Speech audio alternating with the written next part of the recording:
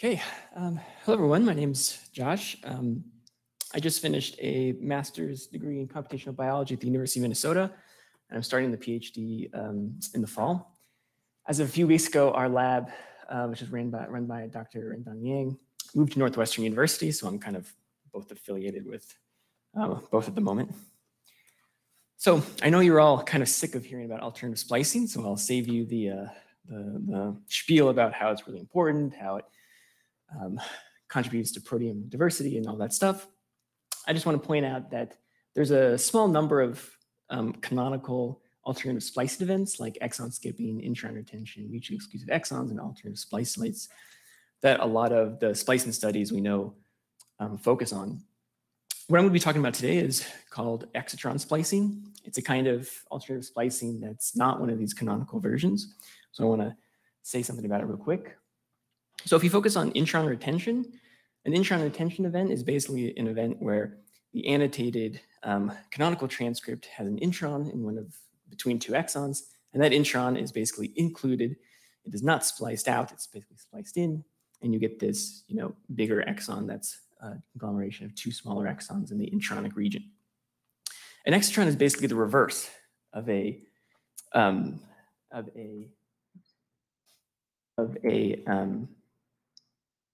retained intron. So basically in the full-length transcript, you have a full exon, and an exitron is basically a splicing of a region of an exon such that there is a new intron within that exon. So the intron is fully contained within the exon, and that region is spliced out. So in the exitron spliced transcript, we calculate PSO, and you've heard a bunch of terms of PSI. Well, in terms of extrons, we call it PSO because it's the % spliced out, because the exon is spliced, the intron is spliced out instead of spliced in, like in intron retention. So extrons are sometimes called intron retention loss. There's a few people in the literature who have been calling it that. It's also sometimes called cryptic introns because the splice sites within the exon are sometimes called cryptic splice sites. The important thing is that the exitron region has both intronic and exonic potential, and that's why we call it an exitron. It's like an exon-intron mashup. And for our study, what we do is we make sure that the splice sites have no annotated introns. Or sorry, the splice sites the splice sites do not occur in any annotated transcripts. So they're completely novel splice sites. So when we talk about exitron splicing, we talk about completely novel intron events. So excitrons were actually originally described in Arabidopsis in 2015, and this is maybe why one of the reasons it hasn't really been taken up by the people who study human transcriptomes. They were shown that excitrons were preferentially spliced out during development and environmental changes like heat stress and budding. And something really interesting they found was that in humans, some of these excitrons that they found in this earlier study are basically ancient intronic sequences that have been lost through evolutionary time. And that's why the splice sites are kind of weak splice sites, because they used to be very strong splice sites. But then for some reason, they've been lost over time.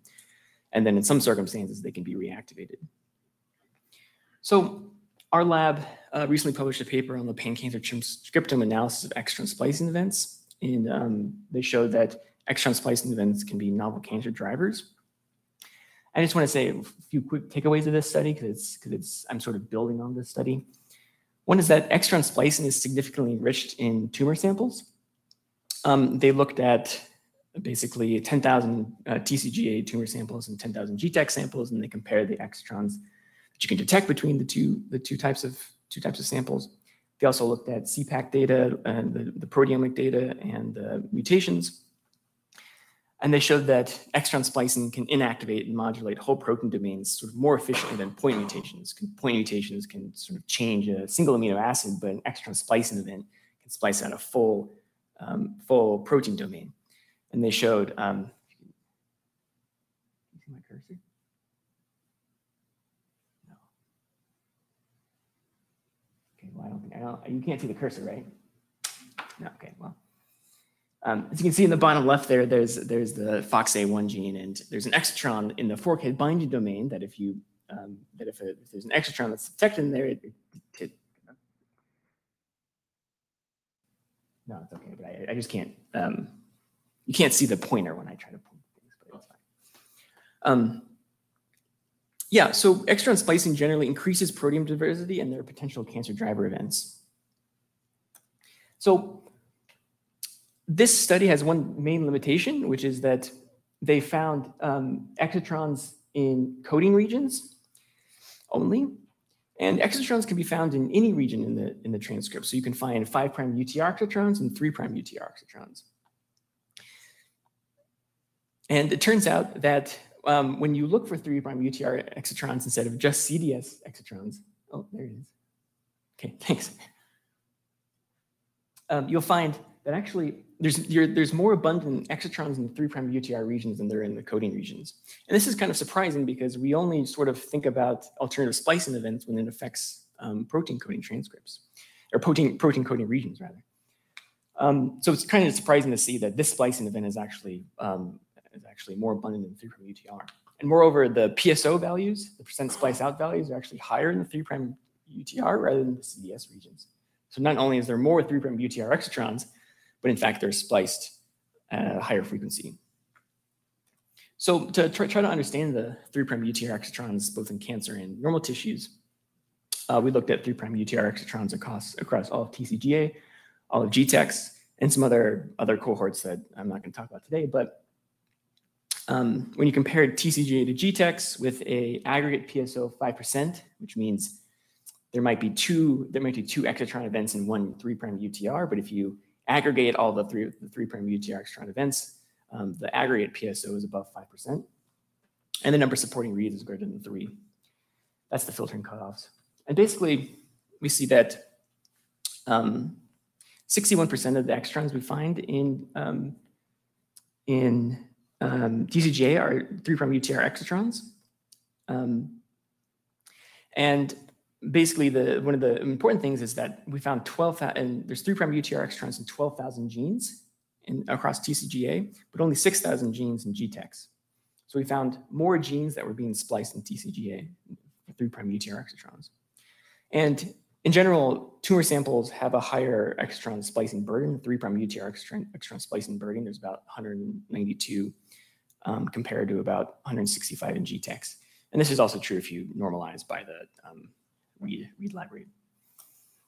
So we also look at dysregulation of splicing. So this shows this dysregulation of splicing in genes that are dysregulated in at least 6 of the 8 cohorts that we looked at in TCGA. And you can see that some of them are spliced more and some of them are spliced less. You can see that this one is this one is mostly spliced more, and this gene here is kind of some cohorts have spliced less, and some cohorts spliced more. Okay, so now I have to ask the question: why should we care about UTR splicing? Right? You care about alternative splicing because you can get different gene isoforms. If you get different gene isoforms, you can get different protein products. You get different protein products, and your proteome is much more diverse. So why do we care about UTR splicing? And of course, I know most of you probably know this, but the 3' UTR has a bunch of regulatory elements. 3' UTR has translational control, subcellular localization, stability. There are RNA binding proteins, which we've already heard about, stabilize the 3' UTR and do a bunch of other things to these mRNAs. Also microRNA binding sites. There's also secondary structure. So if you think of a region here that's just deleted, you can imagine that would completely change the regulatory landscape of the 3' UTR. So one thing I want to mention is SRSF8. So we've heard a lot about these SR family of splicing factors. Yeah, and a bunch of the talks that we've heard so far, there's been talk about these guys, and we know that they auto-regulate themselves by introducing poison exons through alternative splicing. And SRSF8 is actually one that is not talked about that much. It's not included in this paper, and I checked some of the other papers that talk about these auto-regulation events. SRSF8 is not talked about in those either. And one of the main reasons is why is because it doesn't introduce a poison exon. It actually introduces a poison 3' UTR intron, which I'll talk about in a second. And also there's this other gene that's kind of interesting. It's been recently found to be tumor driver event. And we can see in non-small cell lung cancer that this exitron event is being downregulated, and this may have some effect on the role that it plays in this kind of cancer. Okay, so I'm just going to talk today about NMD because, as we'll see, 3'UTR excitrons can trigger NMD. I'm going to try to show that in the TCGA data. We also have some data about RNA binding proteins, M6A methylation, a bunch of more stuff, but you can talk to me about that later. So nonsense-mediated decay pathway. Probably a lot of people know what this pathway is, but let me just say something about it really quickly. Basically, the exon-exon borders, when they come together after splicing, there's the exon junction complex that gets deposited on these exon-exon borders. And under normal translation, the ribosome kicks off these exon junction complexes. And that once you get a mature mRNA that's been translated, you find that there's no exon junction complexes. However, if you have an exon junction complex downstream of a stop codon, the ribosome is not able to eject that exon junction complex, and you get an exon junction complex that stays on the mRNA after translation. And this recruits a bunch of factors that leads to the degradation of the mRNA. But as you can see at the bottom here, you've got a 3'UTR exitron, sort of a schematic version, and you can see that the stop codon, which is not a premature stop codon as most studies of NMD look at, it's the regular endogenous stop codon that's in the normal transcript. But because the exitron is the exitron is downstream of the stop codon, this can potentially trigger NMD. So to try to understand whether or not our excitrons trigger NMD, we looked at 3'UTR excitrons in a publicly available RNA-seq dataset of SMG6, SMG7, UPF1, and double knockdowns. And you can basically just see here that this is the double knockdown, the number of excitrons, 3'UTR excitrons found in these samples. The double knockdown, oh, no, I've lost it. Oh, there it is. The double knockdown has the highest number of excitrons, and its rescues have a lower amount of excitrons, but still more than the single knockdowns. And then the single knockdowns have more than its rescues, and all that's more than the control. And the bottom here is CES excitrons, not 3'UTR excitrons. So this just shows that 3'UTR excitrons sort of follow the logical trend in the knockdowns as you would expect. You also look at PSO values in both control and double knockdown rescue. And the general trend there is that the PSO values go up in the knockdown and back down in the rescue. And if that's the case, then you should expect that this PSO value is being sensitive to the knockdown, which is the knockdown of the NMD pathway. And you can see on the right, this is the CDS excitrons, and the CDS excitrons aren't sensitive in the same way. So this shows in a sort of knockdown model that 3'UTR excitrons are generally sensitive to NMD. But we want to know about NMD and TCGA data, and specifically we want to know whether or not there's exitron splicing events that are being targeted by NMD in a tumor-specific manner. So how do we identify and quantify NMD targets without NMD knockdowns? So I calculate NMD activation in two different ways. So one is NMD efficiency, which is basically the negative log twofold change of the expression of exitron spliced genes compared to the median expression of wild type samples that don't have the exitron splice. This is the kind of NMD efficiency calculation that's used in other papers that try to calculate NMD efficiency. But it's kind of really difficult to identify and quantify NMD targets without NMD pathways. So there's a few reasons. One of them is that relatively infrequent splicing events will be more likely to be detected in highly expressed genes. And this is the problem that actually a lot of us have been dealing with. It's a problem in bulk RNA sequencing, it's a problem in single cell RNA sequencing, it's basically a problem everywhere. But it's particularly a problem here because active NMD degradation of spliced transcripts will lower PSO values, right? And so this exacerbates the issue. So we expect that lower expressed genes will be the ones we're looking for the splicing. The other problem is that 3'UTR excitrons may occur in alternative 3'UTRs and degrade specific isoforms. So to get around the first issue, we do a little statistical modeling, and I'm not going to go through it for the sake of time. But basically, we use a beta binomial model to model extron spliced reads. And we calculate this omega value. And it basically is the probability of not observing the exitron. So that 1 minus omega is basically the sensitivity of the detection of the exitron. And so we compare only, when we do NMD efficiency, we compare the spliced transcripts to those transcripts where you could have detected the exitron at some kinds of some sensitivity, and here it's 80%. So to get around the second problem, we basically use EPM instead of TPM, where EPM is the exon expression levels instead of the gene expression levels. It's kind of hard to calculate exon expression levels for various reasons, but if you do it correctly, it kind of works out. So basically, we calculate NMD efficiency by comparing the EPM of extron splice transcripts to the median EPM expression of wild type transcripts for which there is enough coverage to find the exitron. Okay. And the other way we calculate it is NMD.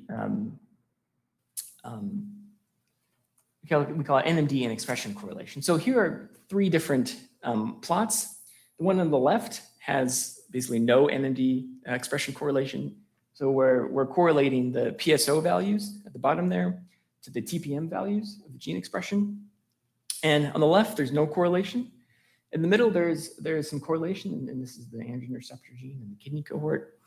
And then lastly, in the USP13, there's lots of correlation, right? And so if these splicing events are triggering NMD, we would expect that the more you're spliced, the lower the gene expression, and that there's sort of like a dose-dependent correlation between the two. So here are some of our results. So we found 1,206 genes, and this is 50% of the ones that we were able to test. They were found to have PSO correlations with gene expression in at least one cohort. And with NMD efficiency greater than 0 and FDR less than 0.05, we found 321 genes, which is around 18% of the genes we were able to test. Here's a quick volcano plot that shows a lot of the sequence correlations were in the negative here. And on the right is the CDS excitrons that have a less visualization of the correlation. These are the CDS NMD targets, the ones that induce a frame shift. So just going back to SRSF8, here are SRSF8 correlation plots and across a bunch of different cohorts. And we find that indeed we do have this dose-dependent reduction of gene expression with PSO change. And if you look at the GenCode annotation, there is an annotated intron sort of in a fragment of a transcript. This isn't actually a full transcript in GenCode. It's kind of like one of the fragmented transcripts. But the extrons that you find in TCGA data is actually much more diverse. In fact, this is the annotated one right there, the one in the red box. Its splicing frequency is about 29%, and you find a bunch of these other introns in the 3'UTR that can also trigger NMD. Sure. So last thing I want to say is that we found tumor-specific NMD, and tumor-specific NMD is basically genes where the expression is correlated with PSO in TCGA, but not in GTEx. And the basic idea here is just that we found a bunch of NMD controlled genes, and some of them are really important in cancer. Like we found some in EGFR, we found some in a bunch of other interesting genes. And if you look at the NMD controlled genes, there's a bunch of them in many different cohorts. And also, these are the NMD suppressed genes. The NMD suppressed genes are both NMD controlled, and they have NMD efficiency greater than 1. And these are sort of the best, most reliable targets that we'll be looking for, maybe future functional validations. Okay, so in conclusion, 3'UTR extron splicing is widespread in cancer. It affects more than 60% of genes. Our data shows that 3'UTR extrons widely activate NMD pathway. This is in contrast to some other studies that kind of suggest otherwise. Over 500 genes show more NMD control specifically in cancer. NMD may play a larger role in gene expression regulation of endogenous transcripts than is currently appreciated. So not transcripts that have an induced premature stop codon. And then around 50% of detected excitrons are associated with NMD. But what functional role did 3'UTR excitrons play for the other 50%? And that's where, you know, RNA binding proteins, microRNA evasion, other stuff coming through. So lastly, alternative splicing of 3'UTRs and its role in modulation of regulatory elements needs much further study. And so I'd like to acknowledge my lab, my advisor, Dr. Indang Yang, and thanks.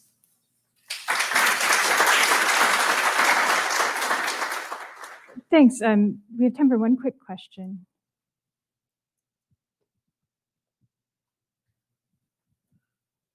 So I would very much agree that there is understudy of 3'UTR splicing and the effects, like you mentioned, and there could be different modulation of regulation.